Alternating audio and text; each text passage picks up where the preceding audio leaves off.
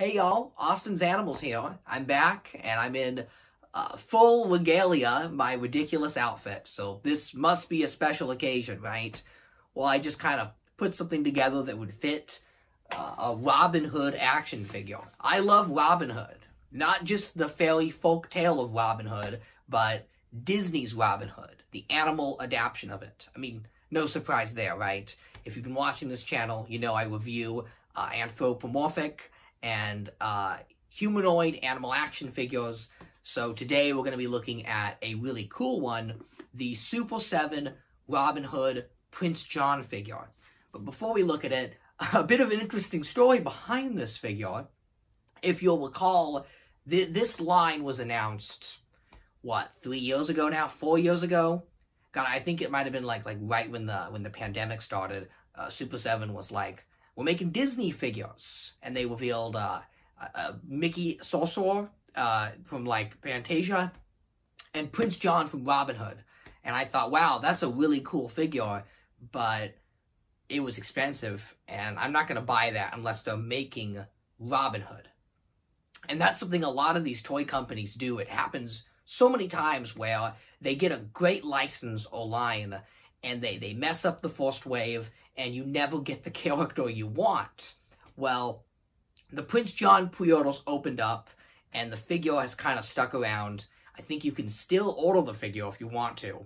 But about a year later, they announced the Robin Hood figure, the amazing-looking Robin Hood Super 7 figure, that when it came, it went up for pre-order for about a week last summer, and it sold out very quickly. And I was very humbly surprised to receive that figure as a birthday present from my father. He bought it for me. Thanks, Dad. That's a cool gift. That's a great figure. You know, I kind of got he printed out a photo of it and said he ordered it, and I'll get it when it arrives. Well, over a year has passed, and I have still not received that figure. And I'm thinking, is this toy ever coming? And from what I gather on the internet, and we all know the internet never lies, that no one has this figure. It is not shipped yet. There are no Super 7 Robin Hoods out there. He is as mythical as a Sasquatch at this point. But what we can get is the Prince John figure. So, full year passes, it's my birthday again, and I got some very nice items, some things I'll talk about on this channel. I'm blessed to have amazing family and friends. And my dad, you know, he says, I got one last nice gift for you. And he hands me this. And I'm thinking, is this the Robin Hood Robin? Like, did it arrive? Maybe he held it back for another birthday? I'm like, I don't know. But then I look here and I'm like, wait a second, this is Prince John. So, pretty funny, Dad, if you're watching this, that you were another birthday went by and you were able to buy the second figure in the line before the title character has even shipped. Now, I don't blame you at all. I'm actually very humbled that you bought me both these figures, because I typically don't buy new action figures. It's too expensive. I buy things secondhand. I bargain shop. If you watch this channel, you know the flea market haul videos, thrifting haul videos. I don't like paying full price, but in the case of these figures, they're very limited. And if you don't order them, you miss out. And if you didn't buy that Robin Hood figure the 5 days it was available last summer, you're not going to get it. And that kind of sucks. It really does. Because there's plenty of Prince John to go around. I think he's still for sale. And if you look at the quality of this figure in person, and not just the digital renders, you're going to be blown away by the quality of it. So, cracking open the box here, we get some very nice, beautiful, shiny packaging that kind of emulates Prince John's crown. And then this top piece comes off, and there is our action figure. Beautiful rendition of Prince John. There's something I love about hard plastic action figures in soft good clothing. It kind of makes, it blends the line between an action figure and a doll, and I'm okay with that for a premium product. You know, this isn't something you're going to find at Target for $25. This is a high-end, online-only figure sold at a specialty market. It's not something you're going to see at retail. These aren't available at any big box store. And I don't know if that's due to licensing, maybe because, you know, I know a lot of companies make Disney figures, so maybe that's part of the deal with these, is they can't go to stores. For whatever reason, these are made in very limited runs. So if you see a character you like, I think you should just double down and buy it, because you're not going to find them secondhand. Having said that, I was listening to Super 7's podcast they were doing. I think it was with Foosh. They were on Foosh. Good podcast. But they were talking about how Prince John isn't selling that well because Robin Hood wasn't available. Or even today, there's no Little John or Maid Marian, and that people expect a full set. And I kind of agree with I'm on the consumer at this point.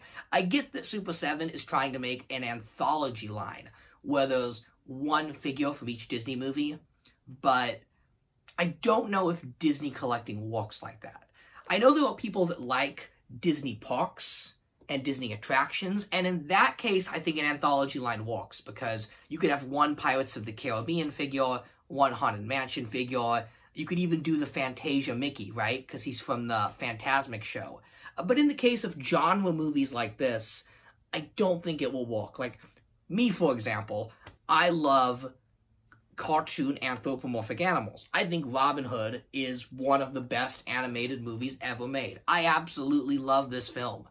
And I would buy every character in this size if they make them. If they make Maid Marian, Little John, heck, Friar Tuck, make the rhinoceros and elephant guards, just make everyone. I'd buy them all. But I'm not going to buy the Mad Hatter or Alice or some of the other bizarre choices in the line. So I think they said going forward they're going to do themed waves and stop with the anthology selection because it's not working. And if that's the case, that's the right direction to go. Also, I have to mentally prepare myself that a Robin Hood wave might be coming, and that means we would get 4 Robin Hood figures, and I'd go into debt. I mean, I couldn't help myself. I have to have them. Could you imagine how gorgeous a Maid Marian in this would be? I mean, I love Prince John. Prince John is an awesome villain, but a Maid Marian in this line would be, like, top-tier action figure. No joke. One of the best figures ever made. I could picture it in my head, and it's gorgeous. But Prince John's an awesome Disney villain. He is cruel and evil, and also funny and ridiculed at the same time. He's the perfect, like, classic mustache-twizzling melodrama villain, where the characters, they don't really take him seriously. They make him into an absolute joke, but they do that because he's so evil and cruel to the people of Nottingham. He taxes the heck out of them. He's the king of taxes, and I think being overtaxed is something a lot of us can relate to. I mean, oh my goodness, have you seen the prices lately? Try living in California or Los Angeles. The sales tax, oh my god, through the roof. That was Prince John. Maybe he could take a tip or two from Los Angeles. But this is a great figure. Oh, and there's some irony right there. The sales tax on these can be pretty high for those collectors living in California. There's something ironic about being taxed high on a Robin Hood action figure. I don't know. But still, you know, buy it from Super 7 and totally support them, because this is a great line and I'd love to see it continue. But let's talk about the figure itself now, because I'm an opener and I'm gonna crack open this figure. I don't care. First, we'll look at the back. It kind of contains a description about Prince John with a photo, and I'll read it here. It says, occupying his brother's throne during his absence, Prince John is now the self-absorbed and money-hungry ruler of England. Through ruthless and wicked means, including his beloved taxes on the poor, he will stop at nothing to ensure his lion's share of the wealth. That is, unless the cunning Robin Hood has anything to do with it. So, you know, it's just a very basic box, and I'm so okay with that, because these figures are so detailed and come with so many pieces that they are meant to be open. These are not for the carded collector. They don't even have a tab where you would hang them on the wall, and I like that. If this had come on a big, beautiful card back with, like, stunning artwork of the character, I would have had that temptation. You know, do I open it or do I not? Those who collect Super 7's products might know they produce some of the best packaging in the business. Gorgeous packaging that you don't want to open any of their figures.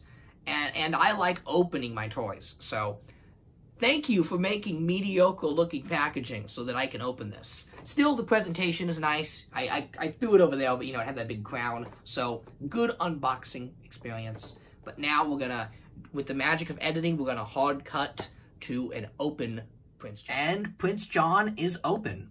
And my first impressions are that it is a decent figure. He is solid. It's nicely made. The construction is really nice. This doesn't feel at all like a NECA figure, or even some of the more mediocre McFarlane figures, where they just kind of snap at a whim. No, this figure can definitely be displayed nicely, posed, dare I even say played with. It kind of feels a bit toyetic. And I have by comparison here, if anyone remembers the ill-fated Funko Fantastic Mr. Fox line, it comes to mind because it was a similar line that was packaged and sold as an Ultimates collector line that was high-end. But these ones, they kind of have that matte texture, and the joints are all stiff, where I'm so scared to pose this guy because I feel like he's going to snap in two. But Prince John here has that wonderful plastic shine that toys should have. He feels solid and complete.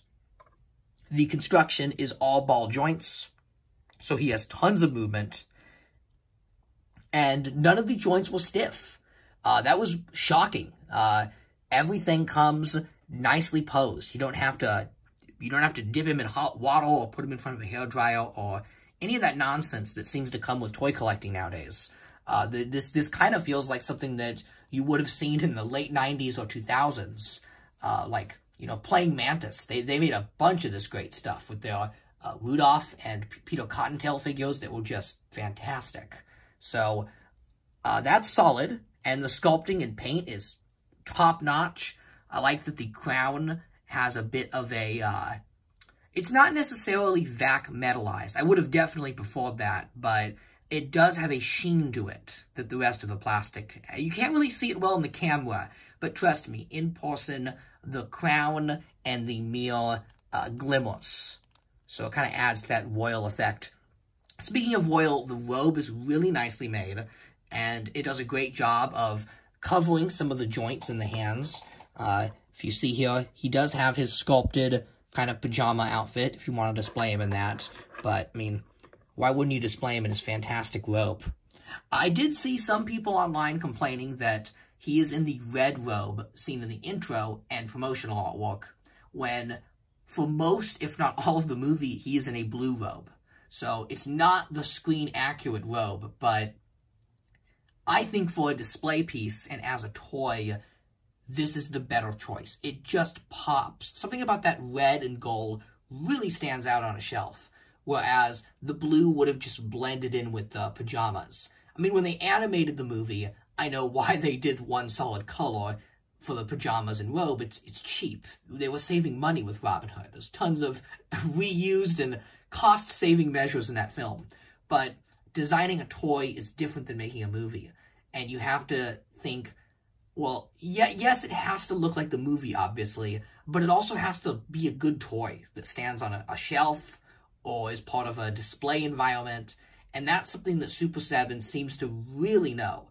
Like, you know, McFarlane makes nice collector figures. NECA makes terrible collector figures. Super 7 makes great toys. They seem to understand the toy market. And I would love to see them make a kids line. Seriously, I think Super 7 should try a kids line. I think they would do fantastic. They would knock Hasbro and Mattel out of the ring. It's a shame that these aren't at retail, because I bet a lot of kids would love these toys. Especially since, you know, Robin Hood these days, despite being a near 40-year-old movie, seems to only be picking up in popularity due to streaming and the internet. Now, as an amazing bonus, we get 7’s, which is basically his own action figure. Now, if you don't think 7’s is not the best character in Robin Hood, well, it's time to rewatch the movie. I mean, he's amazing. You know, he gets drunk. He thinks he's the smarter of the two. I mean, him and Prince John are like an amazing power couple, let's be honest. And we get two 7’s. There's the regular one That just, you know, basic, nice, friendly Sir-Hiss. And then there's Sir-Hiss being choked. So if you want to replace the meal with Sir-Hiss, he can kind of yell and shout at him. Now, some of the promotional pictures for this figure made it look like Sir-Hiss was articulated, because they didn't have these two next to each other. They kind of insinuated that it was a figure with a bendable, flexible torso, like he was made of rubber. I'm kind of sad that isn't the case. I love bendy figures, and a bendy Sir-Hiss figure would have been the best thing ever. But I understand that he's totally a bonus, and they could have just sold this on its own without Sir-Hiss, and it would have been fine. So he's an amazing addition and adds a lot of value. And again, these are expensive figures, so it helps it out. Now, talking about padding out the value, that's where some of these heads and hands come in. So you get the happy and angry heads, which are nice. And then you get this one where the crown is kind of falling on his head. This one looks a little goofy. I get that it's a scene from the movie, but I can't imagine anyone displaying it with this. Also, the happy head that's pictured here, this is the only head with a removable crown. And boy, is it removable. It seems to fall off every time I try to switch to hands. It doesn't stay on very well. So, if you want a crown that stays on, you're going to have to use the angry head. So, that's that.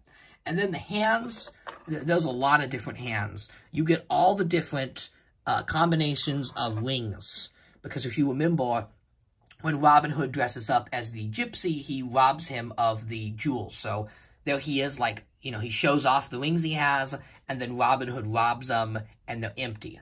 So that's a nice fan service detail for the fans, but again, not really necessary. I mean, are you going to really display him with the wings or without? Like, why wouldn't you just use the hand that's in a holding position, since he has such awesome accessories? Also, there is no figure of a gypsy Robin Hood, which is a shame, because that would have looked great. Like, I so would have put the goofy head and the empty wings without the giant diamonds in them if they had made a gypsy Robin Hood. But that's not the case. They are making Robin Hood in his archer's outfit from the middle of the movie when he's in the shooting range competition. Not a bad choice, but yeah, I would have preferred the gypsy version. It's just such a fun costume. But yeah, no, this is a solid figure. If I had any complaint at all, and this might just be my sample, this could not be indicative of them all. And again, this is something that's common with action figures that use soft goods, is that the red of the robe is rubbing off on the figure already. So you can see there's a bit of red there where the robe was put over in the packaging. It's not really going to bother me because I'm going to display him with the robe on always, so you're not even going to see that. But if they continue, and now he's having trouble standing, there we go. But if they continue to use soft goods that heavily, then I worry that it might affect some of the figures that have more important features. Like, for example, that Robin Hood figure from his Archer's competition, he comes with a big poncho over him. And in that case, I'm not always going to display Robin Hood with that poncho. But if that poncho rubs off on the green tunic, then, oh my god, I'm going to be furious. Like, I don't want the tunic ruined. I mean, I'd even put it on Robin Hood because of that. So, in this case, I'm going to let it slide that it rubs off on the figure, because who wants to display Prince John in just his pajamas? That's boring. He's got to be in the full robe. But as an action figure, he absolutely succeeds. Even the hands. Before I was rolling the camera, I popped off one of the hands because he comes with this, it's the open hand. He's got the open hand in the packaging. And I just prefer the cup hand, so he can hold things. And it popped off with no problem at all. Now, I've done hand pops on NECA figures where I'm like so nervous and scared that the figure's gonna snap. So, good job, Super 7. You made an adult collector action figure that feels like a toy, that doesn't feel like some sort of fancy high-end statue with joints added to it. So, that's really nice. The real test is going to be Robin Hood. I mean, after a year of waiting for that figure, and, you know, being the titular character of the movie, are they going to nail Robin Hood? Because as awesome as Prince John is, he is a supplement to Robin Hood. I don't know why you would buy this figure on its own without buying the other. So, still a solid figure, fun to have. I love that they took a risk and they made this line, And yes, this line is a risk despite being a Disney action figure line, because as much as Disney sells Mickey and Elsa, there is no Robin Hood stuff to buy. There's not a lot to collect. Not as much as you'd think for a Disney movie. It's a very limited pool of toys. So I love that they're giving this license some appreciation and shining a light on it. And I hope Super 7 continues to push the envelope and make 6-inch animated cartoon action figures. I know they were also doing the Animaniacs. Those looked pretty decent. And then I think they're also doing Simpsons, like Red and Stimpy for the 3 people that want those. Oh, don't fall. Uh-oh. See, he's falling there. There goes his crown. But yeah, I hope they keep up the good work. And I hope Robin Hood passes the test, because that's going to be it. If that Robin Hood figure isn't, like, the most amazing thing, I'm going to have some reservations on this line. But so far, looking good. So check it out. This figure is still available. Pick him up while you can, because he will disappear. And then you'll have to pay a lot of money, and not just in taxes.